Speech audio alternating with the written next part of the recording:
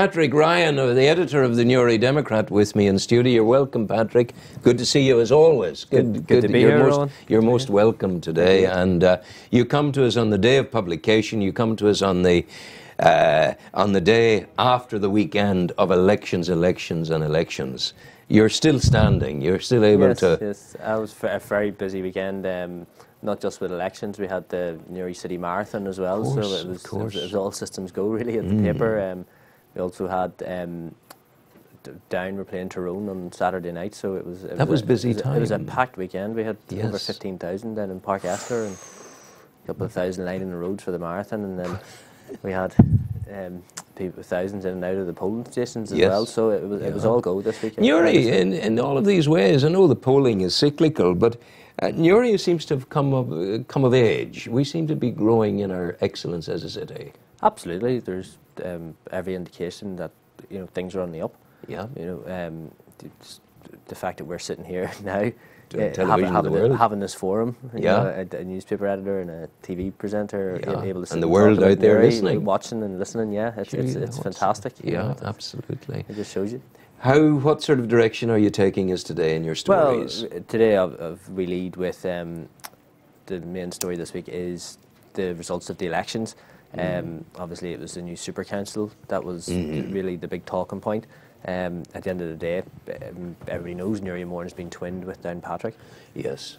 So we have now got a situation where the council is led by 14 Sinn Féin councillors and 14 SDLP councillors. Perhaps what's more interesting, Rowan, is just locally the makeup of it, because obviously it's split up into wards. That Newry's own Charlie Casey, he topped the poll. He did. In Newry for the second election in a row. So very happy man he was over there. Absolutely, and I know his team worked hard, and I suppose it's a testament to the work he's done in the community. And so obviously everyone at the Democrat would like to congratulate him on topping the poll. Yes. But that wasn't the only story there though as well. There was we had a couple of independents as well. We had Davy Hyland got in at the third count. I suppose it can be quite daunting when you're an independent councillor and you don't have a party machine behind you. So you're relying on the work of your team and your activists. Your own team, yeah. So and young Gary Stokes is back. That's right. Yes, Gary, young and vibrant councillor, very dedicated. Yeah, very popular Gary. And he was out for a few years there. I think he'll bring something now, to the local area, and it's good that Newry's so well represented, because there's another issue that might be to the fore is where exactly the council is going to be based. Of course. Because I know it's hard enough getting journalists to go to a council meeting on a Monday night in Newry, never mind sending them to Downpatrick. If they had to do that. Goodness gracious. It reminds me of my early days in journalism 50 years ago, Patrick, when two or three of us would go off, Fabian Boyle, Mickey O'Rourke and Rowan Hand. We'd go off in one of our cars and we'd go to the gig, wherever it was. We'd take our photographs, do our interviews, then come home again. We would invariably have travelled together in those days. It's another life, another lifetime. A great sense of camaraderie. There was. Well, there still is now. There is. I see the folk out there all the time. The journalists in Newry now, to be honest, we all get along. It's good. Which is nice. Which is nice. Yeah, it is very good.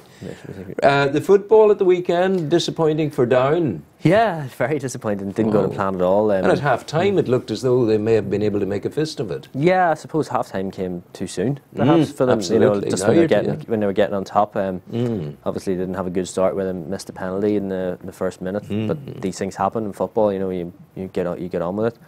It just wasn't to be. Tyrone were simply the better team on the day. They were. They outplayed Down in nearly every department.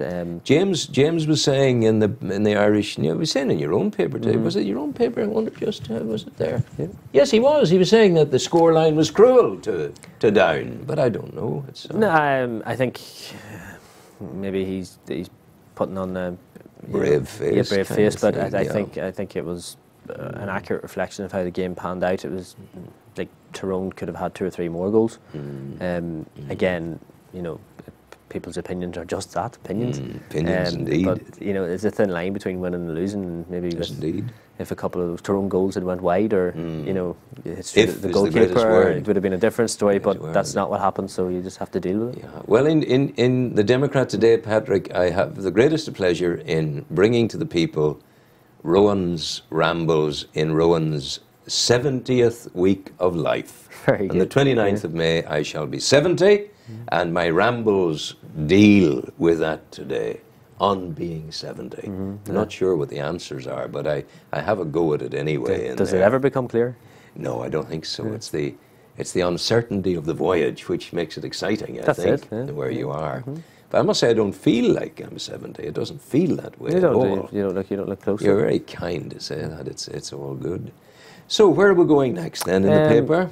Well, I suppose another big story this week was something we touched on last week, where Natasha McShane, where her assailant, for want of a better word, was in court in Chicago getting sentencing for the attack, and he was well and truly sentenced. 90 years. Yeah. Which, you know, I suppose it shows the difference really, because a lot of the time people here commit murders. Yeah. And get 8 or 9 years. That's right. And in America, like, you know, and I have no sympathy for the guy. And the woman, horrible thing he's done. The woman who murdered dear Mrs. Rankin in Newry, she's appealing, and she's sitting on 20 years at the moment, and she's going for an appeal. Yeah. And they were saying 20 years is a huge sentence here.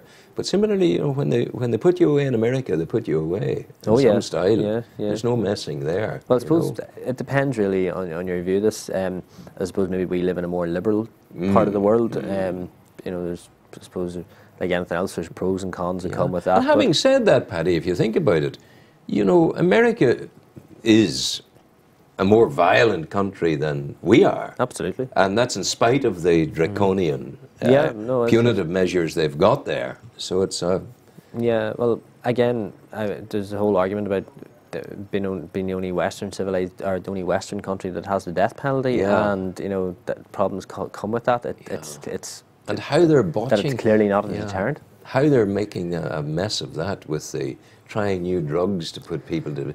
You wouldn't do it to an animal, but you know. The vet, you know, Liam Fitzsimons over in Newry Veterinary Centre, he can put a dog down like that, painlessly and properly, and we don't seem to be able to do that for a human being in America, which is crazy. I know, and you know, you see YouTube videos of people criticising Middle Eastern countries for their systems, and you know, we have, like, I suppose the world's leading light, as it likes to call itself. Indeed. Executing people. Indeed. Experimenting on them, but I suppose we're getting away from Had you the services of Noel at the weekend, your photographer, or was he running? He was pounding the streets of Newry. He was pounding the streets. Very good. He did under 3 hours in the Newry Marathon. Did he indeed? Yeah, so he's a great fellow, a very solid fellow, and it's nice. Fantastic achievement there for him. Absolutely. Speaking of the weekend, it was another busy weekend down at the Blues in the Bay Festival. The weather didn't pan out like we'd have liked, but at the same time it didn't stop people from enjoying themselves, and we've a couple of pages in the paper now of covering the event, and lots of smiling faces, and people on stage bopping about with guitars and whatnot. They loved it. They loved it. They loved it. It was a grand weekend in Warren Point. Now that I'm 70, am I allowed to tell people that you were once upon a time my student? Of course, yeah. I'm allowed. I had the great privilege of teaching Patrick at the Southern Regional College, which was Newry Institute in those days, and it was the BTEC Media course we did there. That's something. And there were that long ago.